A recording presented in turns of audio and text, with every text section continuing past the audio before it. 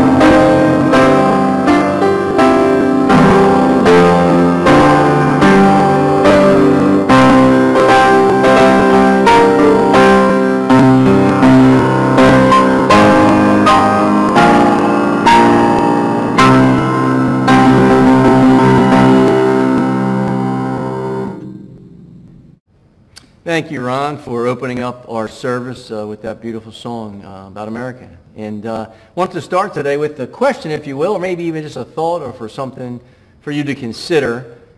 But when you hear the word freedom or to be free, what comes to your mind, or how would you define that? And since we celebrated the 4th of July on Saturday, or actually just yesterday, I felt that maybe that was an interesting way to start the conversation about the message I wanted to speak about today in Romans from the Apostle Paul. On the 4th of July, we think of it as a day marking America's independence, or, the birth of the U.S. as an independent nation. And, sometimes think, well, independent of what? And, history tells us, and if you, look back that, in July of 1776, during the second year of the American Revolutionary War, representatives from the 13 northern American colonies of the United Kingdom, or the Kingdom of Great Britain, they voted to declare themselves independent from the crown. And by doing so, forming the United States of America. And some may think of independence as freedom. And that's why I kind of try to make that connection with 4th of July, of thinking it's independent or independent nation, and sometimes we think of independence as freedom. There are plenty of ways that we individually will define freedom, I'm sure. You're probably thinking of many right now that I haven't highlighted or probably won't highlight. But as a baseline for freedom, I wanted to give you a definition. So I went to my favorite source. Yes, you'd say Google, but I have another favorite source online for defining things, and that's none other than dictionary.com. So I went to dictionary.com, I looked up freedom, and the top definitions for freedom were exempt from external control, exempt from interference, exempt from regulation, and then a couple definitions down said it was a power to determine action without restraint. So that whole sense of maybe being free. And, some may think of freedom in the sense of the free spirit that wanders around or wanders the world. Freebird from Leonard Skinner, or free falling from Tom Petty, or rocking the free world from Neil Young. And I just took you down a trip of memory lane of my late 60s, early 70s rock and roll favorites. But, another way to think about freedom.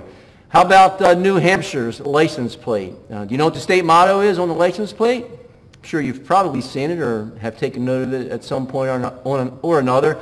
But the motto on their plate says, live free or die. And it's an interesting story how that whole kind of phrase came out from a revolutionary general by the name of John Stark. Apparently, he was giving a toast but couldn't make it to this event, and it was written on a letter, so some form of this live free or die was on this letter. You ought to look it up one day if you're interested in that kind of stuff. It's an interesting story. So then live free or die became this slogan or motto for New Hampshire. Well, that was challenged legally by a Jehovah's Witness, actually. This person actually covered up the or die part on their license plate, and the state said, no, you can't do that. That's part of the license plate, which is a legal thing on your vehicle, and all these kind of things. So a legal battle ensued, and he cited religious reasons for covering up the or die, because in Christ you don't die, and so the court ruled in favor. And now, in New Hampshire, you are free, if you will, to cover up part or all of that motto on the license plate. Okay. So I highlighted these cases, or just some of these things, to say this.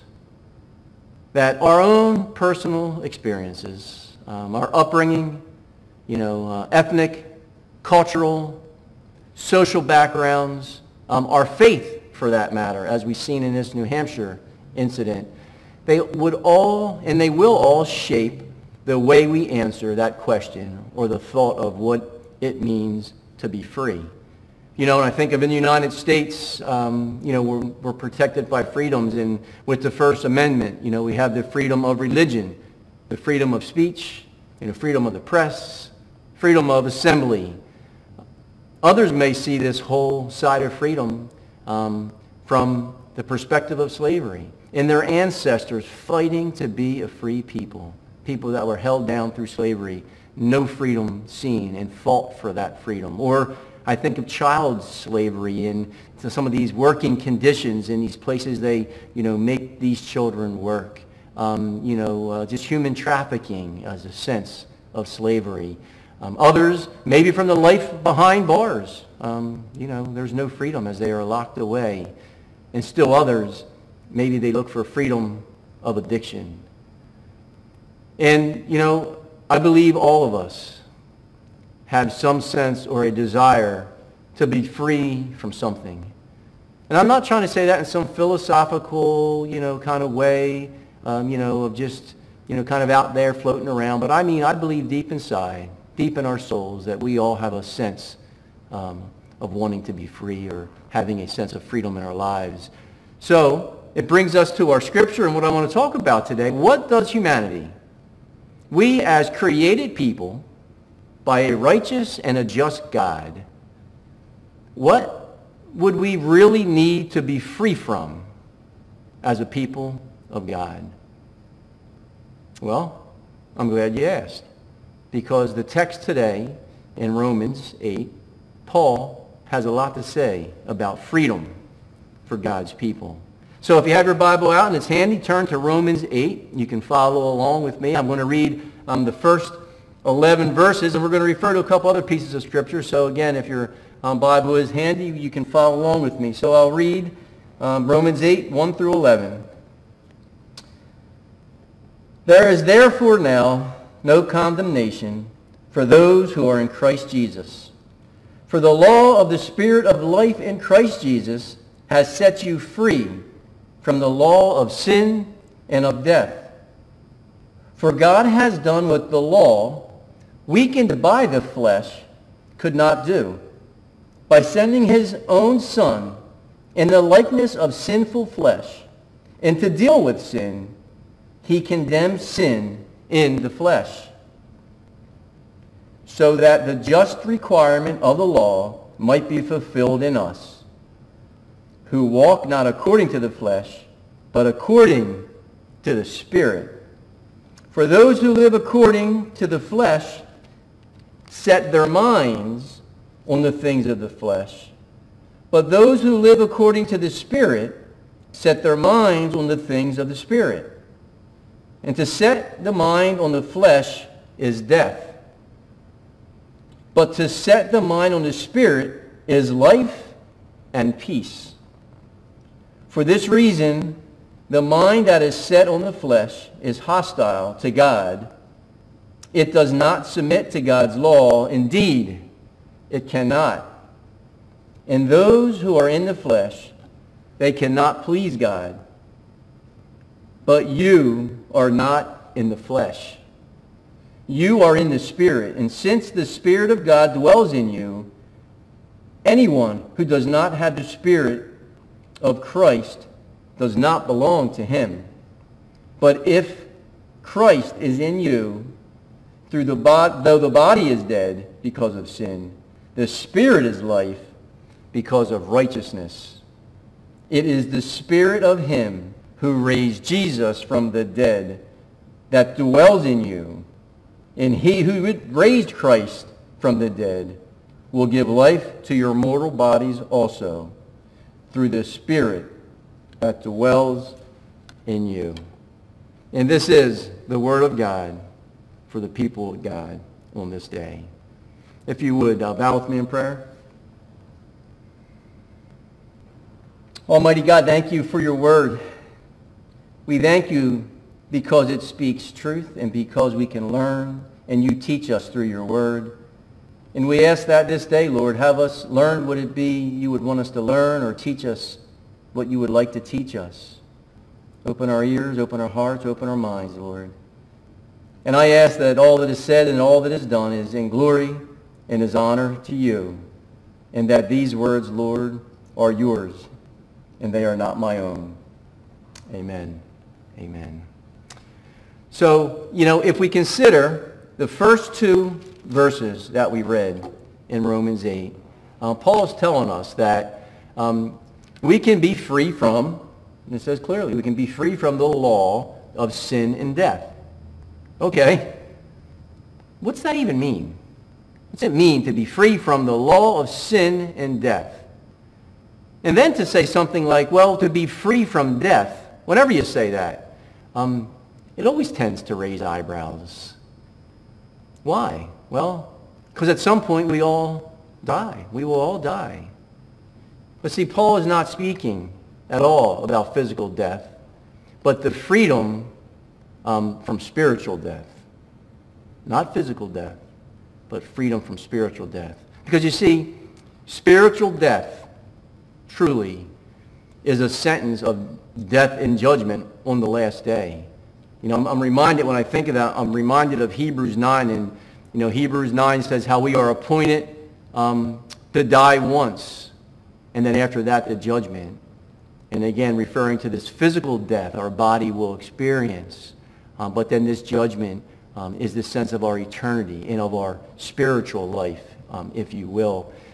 So let's break that down. There's a lot here. There's a lot of meat to this. We would never cover everything that's in those 11 verses. But my goal today is to just give us something, some kind of takeaway that we can consider from what Paul is teaching here. Because overall, in these 11 or so verses that we read in Romans 8, Paul is really focused on the calling of all believers to have a personal experience or relationship, if you will, to the Holy Spirit. This sense of life in the Spirit. To have that experience and relationship with God, the Spirit. To anchor our lives in the promised Holy Spirit, right? As Jesus said, he was leaving and the Spirit would come, the advocate, the counselor, the helper. As God, the Spirit would come to us to be with us.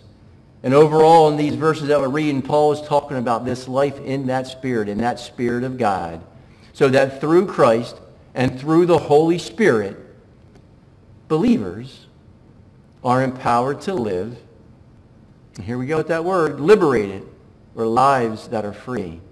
To live liberated lives through the power, in this sense, of the Spirit. You know, don't miss this either.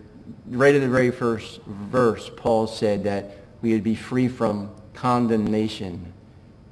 Well, what is that? That's free from this sentence of death, this condemnation, or freed of judgment and freed of this sense of spiritual death through what Christ has done for us. But note this, I think it's important. None of this says that we are free from the struggle of sin. That is something that's always present. And well, how do we know that? Well, I just want to back up a little bit because Paul gives us a great kind of a transition from that sense of, you know, that struggle of sin and then this sense of, you know, finding freedom in Christ. But if we backed up to the end here of chapter 7, just prior to chapter 8, we see Paul, he paints really, if you will, a graphic description, or he gives you this sense of the tension between the flesh, you know, humanity's, you know, actions and egos, if you will. So this sense of the tension between our flesh and the tension between that of the Spirit, back and forth, if you will. And I just want to read a couple verses from that to give you an idea of how Paul sets this up into chapter 8. But I'll read verse 14 in chapter 7. And Paul says, "For we know that the law is spirit, but I am of the flesh, sold into slavery under sin. And I do not understand my own actions, for I do not do what I want, but I do the very thing I hate." And then he goes on in verse 18 and 19 to say, "And I can will what is right, but I cannot do it.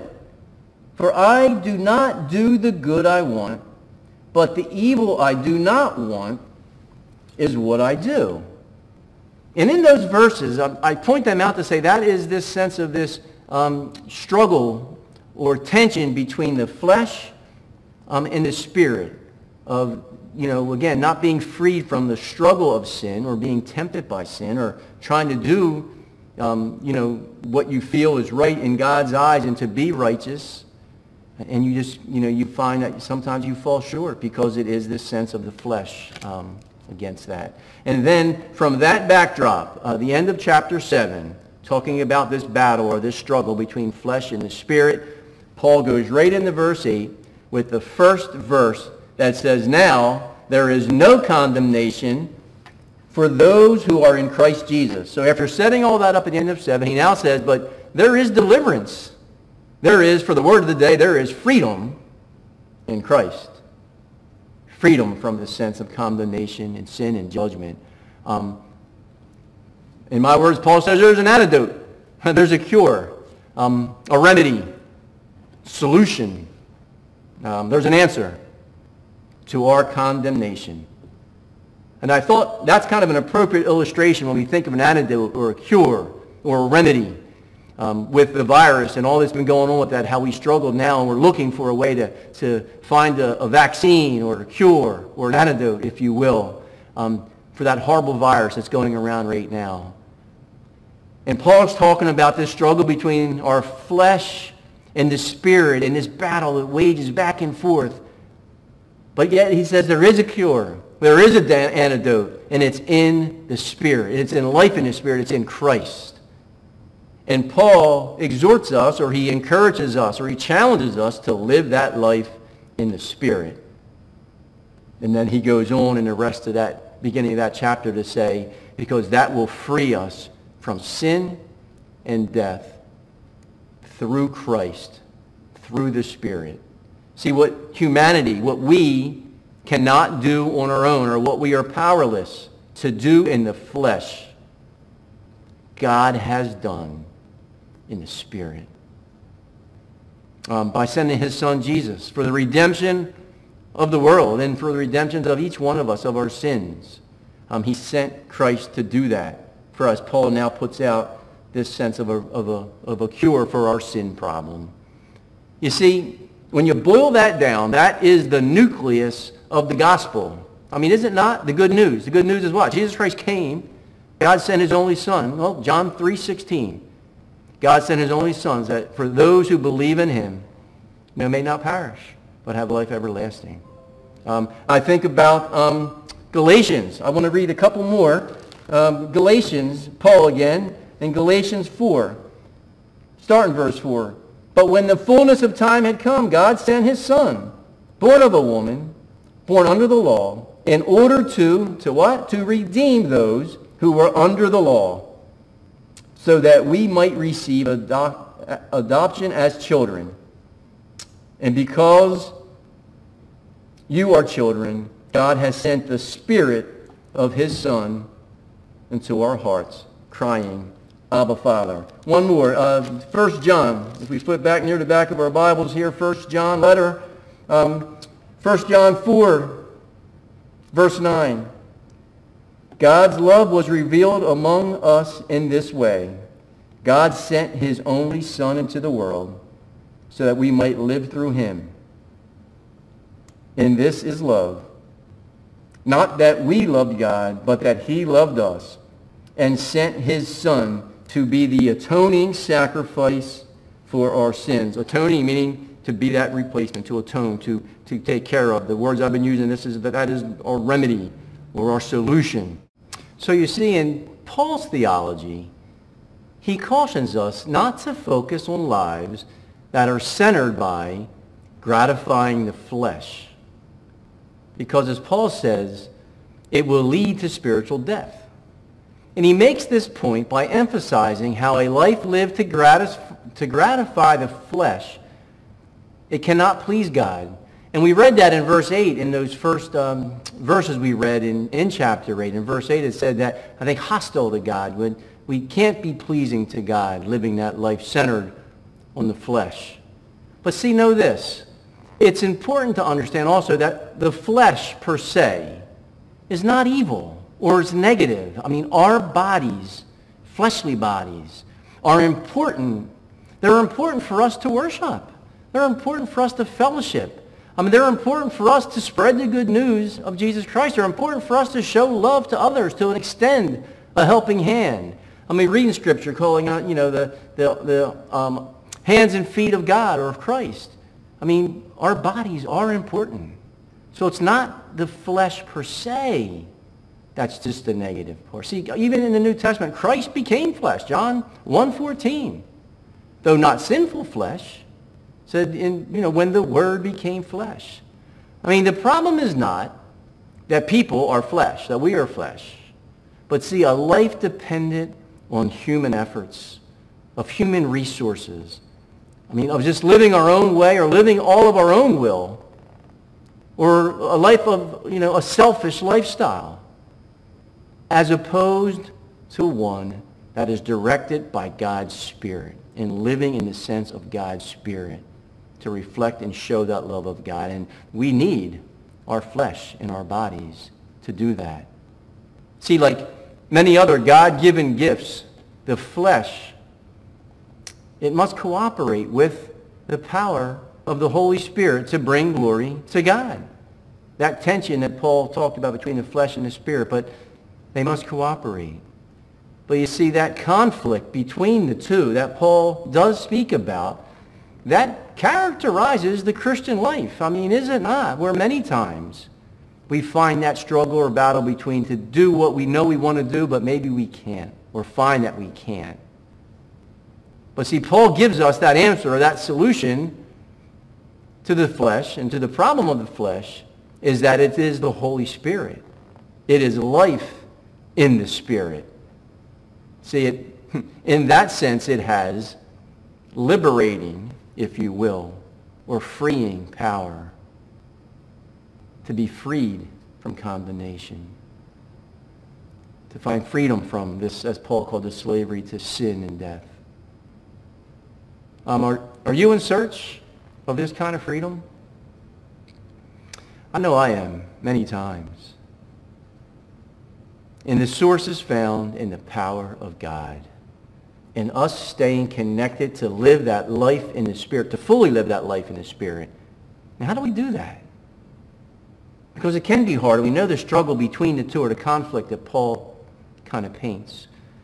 We do it by living prayer-filled lives, by staying connected to God through prayer, through His Word, through our fellowship. See, without prayer and without this connection, or without having that relationship with God, our relationship will be weak at best. You see, in those times when we are not connected in that way, or deeply connected in prayer and study and worship, almost certainly the flesh will dominate. And then that ultimately destroys or damages our relationship with God. We stay connected and we live that life in the Spirit through prayer coming directly from our hearts. From life studying and wanting to learn all we can of God and building our relationship and showing God's love. But most importantly, staying connected to experience this life in the Spirit. See, by doing that, we will and we can stay connected. And we will and we can be free from many of the snares and many of the challenges that this world has for us. Amen? I want to take some time now in our service to highlight and celebrate our joys, the blessings, but also our prayer concerns and those things that we need to lift to the Lord in prayer. And feel free, as always, to email us any prayer request or call, however is best for you, and we'll be sure to raise them during this time. Also send us your joys and blessings. We love to hear them, and we always like to highlight them here. And as always, our most recent prayer list was sent out with the link to this service in email. And look it over, keep all those in prayer, and help us keep it up to date too. If there's someone that needs to be added or someone could be removed, just let us know about that.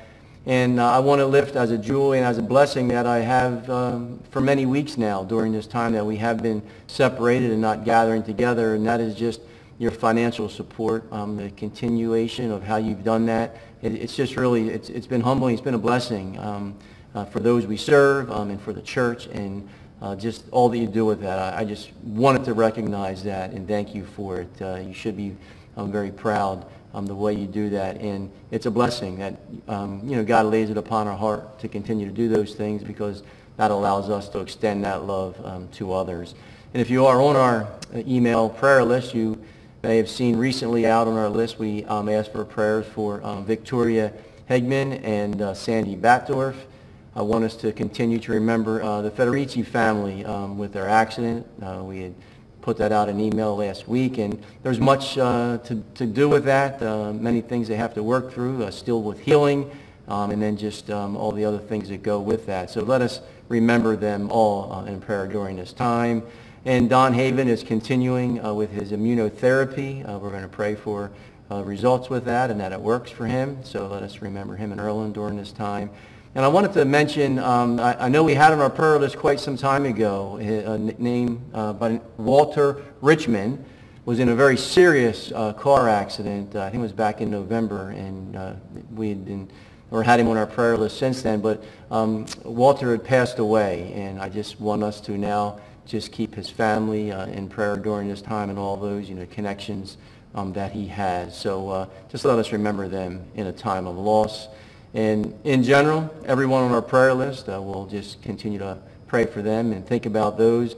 And everyone is separated from loved ones. I know some things are opening up, but many of these nursing facilities and hospitals and places like that still have some pretty strong restrictions. So for those that can't visit or be with loved ones, let us continue to pray for them.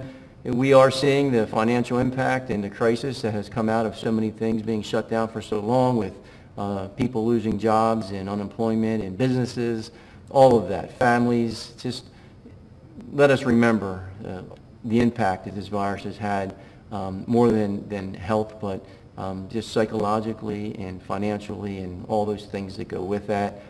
I want us to pray for us, our church, as we do plan to reopen next week, but also for all the other churches I know that are slowly reopening, some that are already open. So let us remember that, and let us pray for the safety of all those during that time. I want to lift all of those on our front lines, medical workers and the staff in the hospitals and the cleaning staffs and everything that makes hospitals and these care facilities, nursing facilities work. Many people are in those, and many times they are exposed or in a way working around people with the virus. So let us pray for them that they stay healthy. Our first responders, all of them out, working and all the hours of the night responding to various calls. I want us to remember those. And, they're working hard on a vaccine for the virus. And I just want to pray that that comes sooner than later, and that God gives the wisdom for that, and that we can really find a way to really, push this virus down to a level where, we can gather without really the concern of how it can spread and really affect us. So let us pray for all working on that vaccine, and that God gives them, the wisdom to work on that. And I want to, as always, we've talked about this many times over the last few weeks, but to pray for peace, yes, within our country, within our towns, within our communities, within the world. And just let us pray for the leaders, those that guide us, those that are making decisions to work through many things that are happening now. And I just ask for, during all of that, we feel a sense of God's love and God's peace in all of it. So if you would, bow with me in a time of prayer. Almighty God, we come this day with thanks. We just thank you for the many blessings of our lives, and so many times there are blessings that we may not even recognize. But Lord, let us thank you for them all. We thank you for the so many volunteers throughout the communities working to help feed those, to help care for others that are just there for those in need. Lord, we thank you for all of them. We thank you for a generous heart and a generous spirit that you have given to so many during this time, and for the support not only here in Asbury that has been given, Lord, but in all places. And it's done because of the love of others. We ask that your Spirit continues to lead and guide us in all of these things. And Lord, we mentioned many this day in need of prayer and healing and comfort and touch of you. And we know many were not mentioned. So let us just take a moment and silently lift those to you now.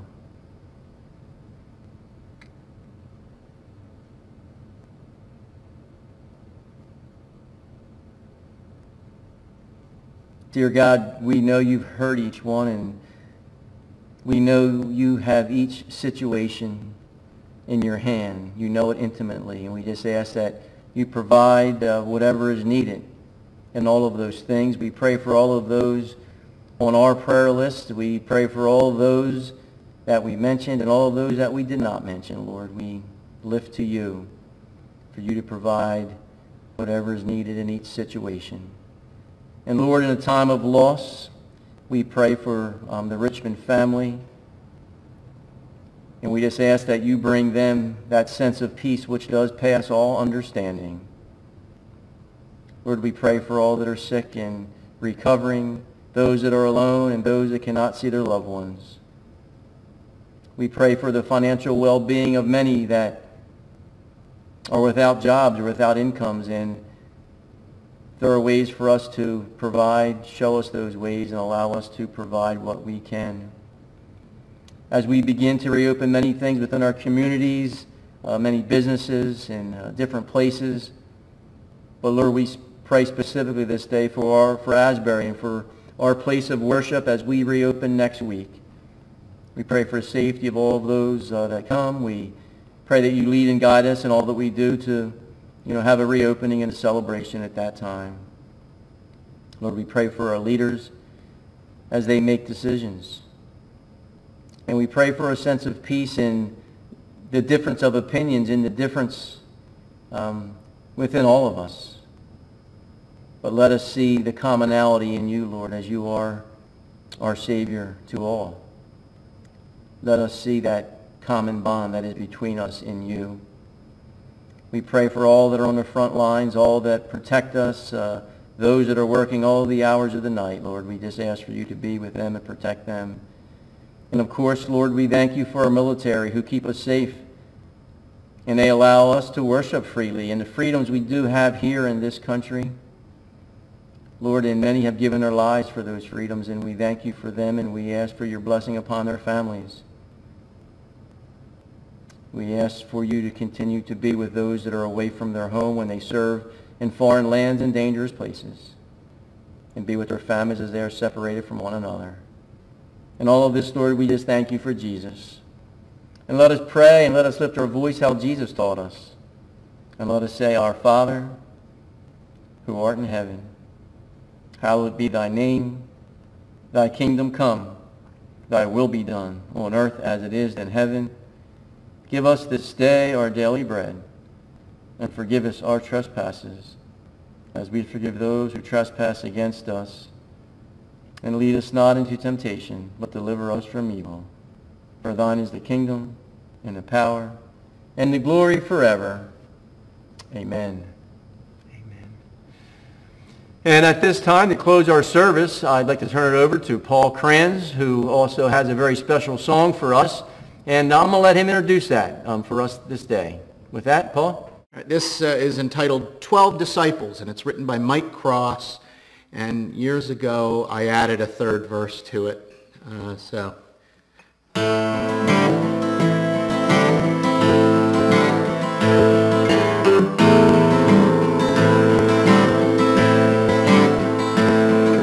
A man came to Galilee, and walking beside the sea, he saw some fishermen with nets in their hands.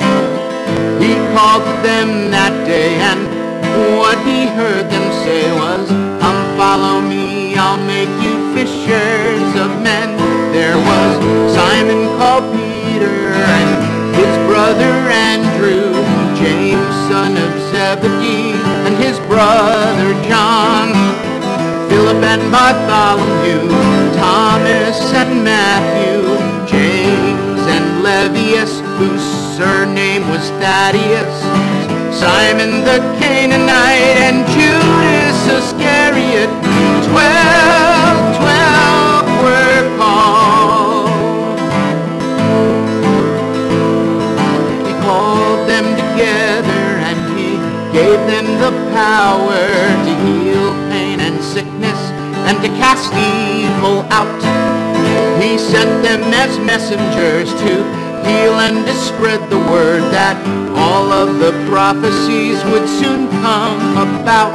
There was Simon called Peter and his brother Andrew, James son of Zebedee and his brother John, Philip and Bartholomew, Thomas and Matthew, James and Lebbeus, whose surname was Thaddeus, Simon the Canaanite, and Judas Iscariot.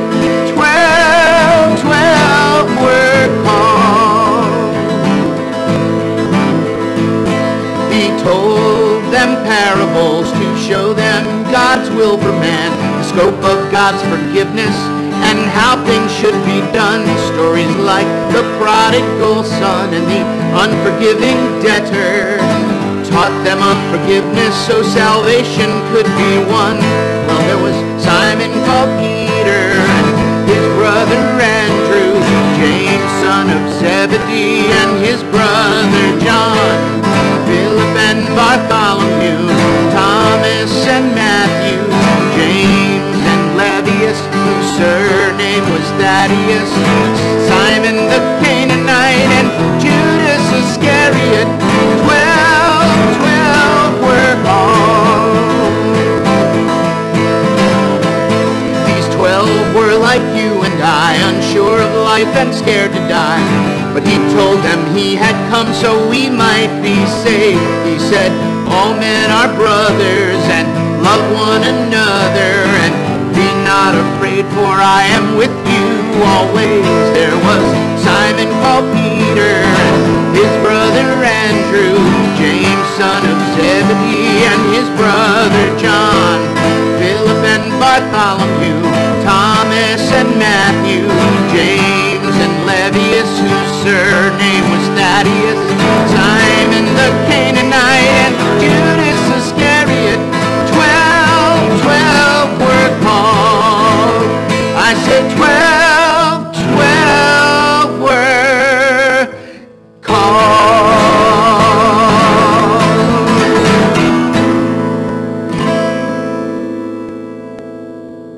Paul, I want to thank you again for closing our service with that special song, naming our 12 disciples. And, you know, we can truly find and we can experience freedom in Christ. And freedom is found when we live, as Paul said, a life in the Spirit. And we are freed from condemnation.